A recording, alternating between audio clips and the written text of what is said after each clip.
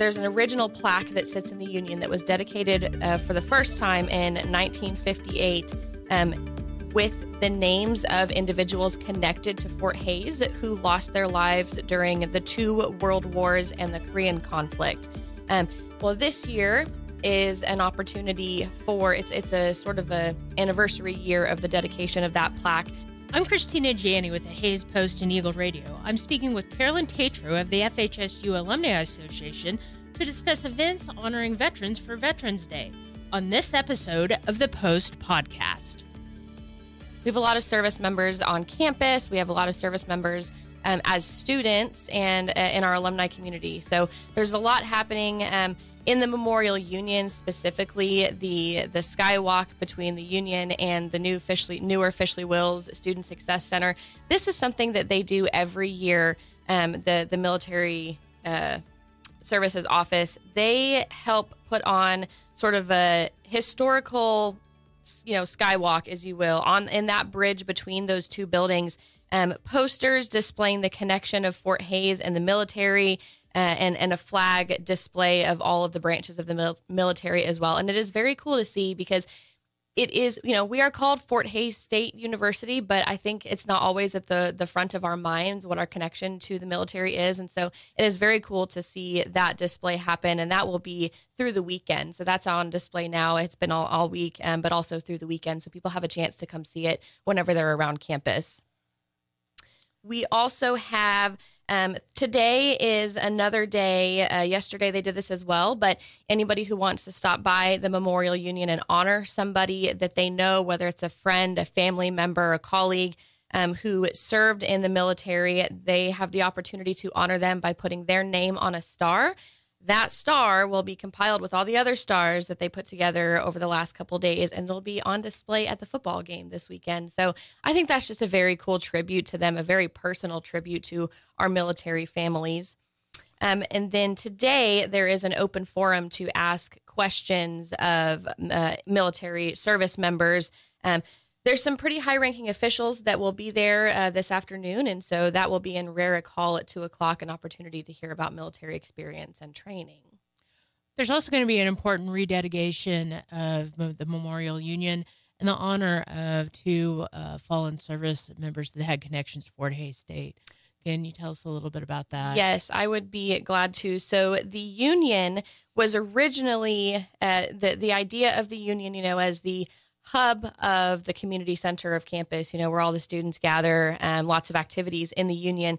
And it was dedicated in 1958 to, there's an original plaque that sits in the Union that was dedicated for the first time in 1958 with the names of individuals connected to Fort Hays who lost their lives during the two world wars and the Korean conflict.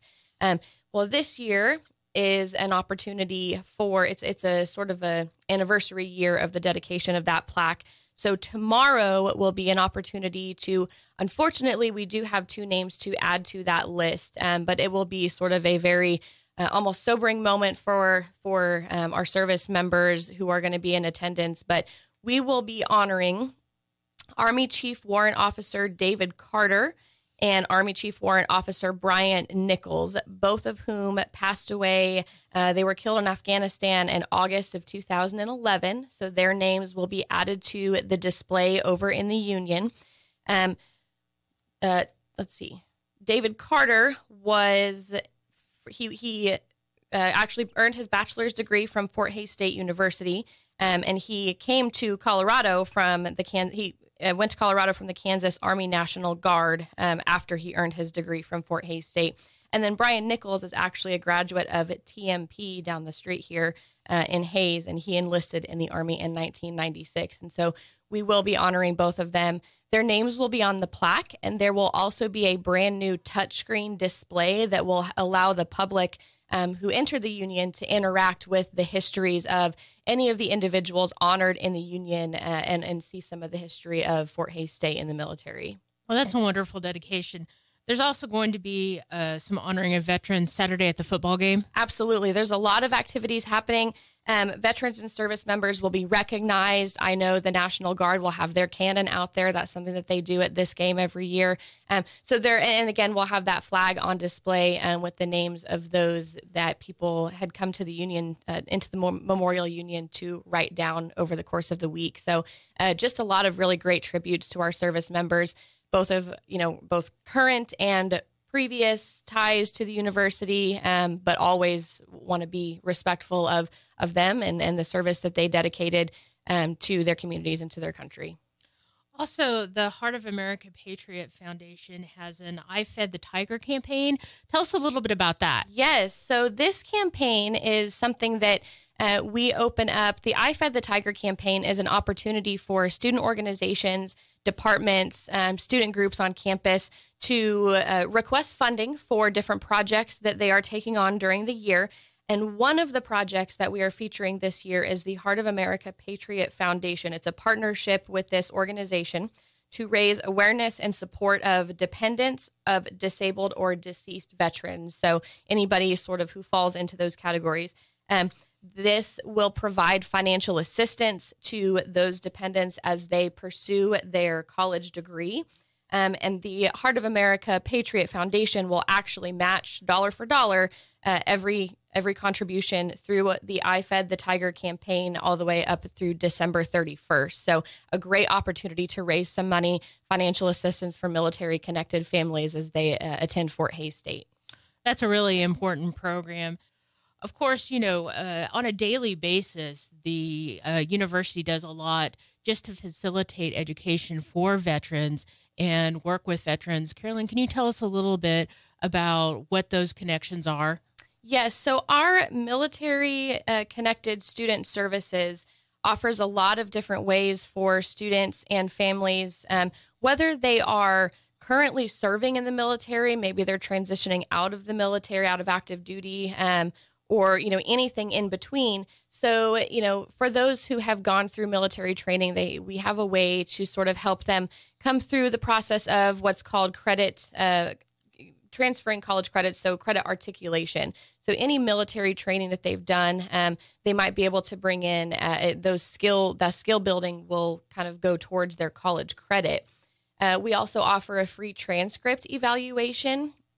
So whether they've taken college credits before, at a different university, we do have some very strong ties to community colleges, specifically here in Kansas, but we do have some connections around the country as well. And so anybody who's taken classes through any of those schools can bring their transcripts in, and we'll kind of help decide, okay, this is what they've done already, and this is sort of what will get them to the finish line of finishing whatever it is they're trying to finish, their degree, their certificate, things like that.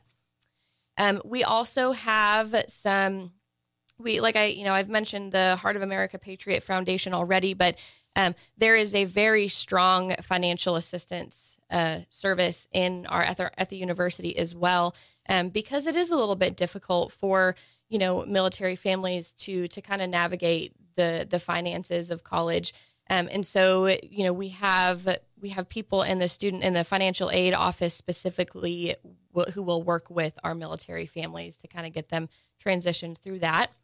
And then the Kansas Board of Regents has several resources just in general to make the personal transition from whatever, if it was a life of service that they're coming from, or, families, dependents of military service members, to kind of help make that personal transition to college. So there's a lot of different resources there.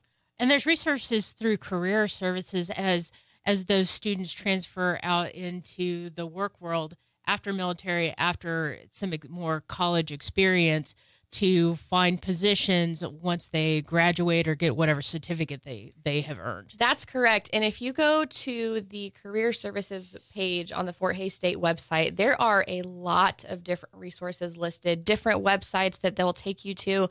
And it is anything from whether somebody is looking for a job in the federal government, whether they're looking for a service-related job, or they're just trying to make the transition out into the civilian world.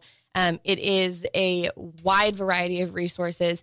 The page itself is almost overwhelming to look at, but I think that's a good thing, because that means that there's nothing short of everything that they need to kind of help get them into that career once they're finished with their degree. You know, sometimes it's as simple as looking at a resume and saying, well, you really need to highlight this experience you had in the military. This is a really good transferable skill. You know, bring this to your future employer. Absolutely. And it is a little bit different, I would say, for service members because their experience is different than from what you and I would put on a resume. So, that kind of assistance where, our career services team can help look at what should be on a resume is very important because it could be the difference between getting a job and not getting a job. Yeah. Carolyn, do you have anything else you want to add about all these great events that we have going on in the next few days? I think it is just a great opportunity. Before we were on air, we were talking about other things that were happening in different places around our community, and it is just really enlightening. It's very and humbling to see all the different things that we do here in this community to honor our veterans and honor our service members. So I just encourage anybody to, find an event to attend, and they can come to the rededication of the Union tomorrow and hear from a couple of individuals. But it is just a great way for us to showcase how proud we are of the service members that we have, embraced in this community, or any of those who have roots in this community. And we just appreciate everything that they have done. Yes. So it's just it's very cool to see this time of year, some of the things that we get to do.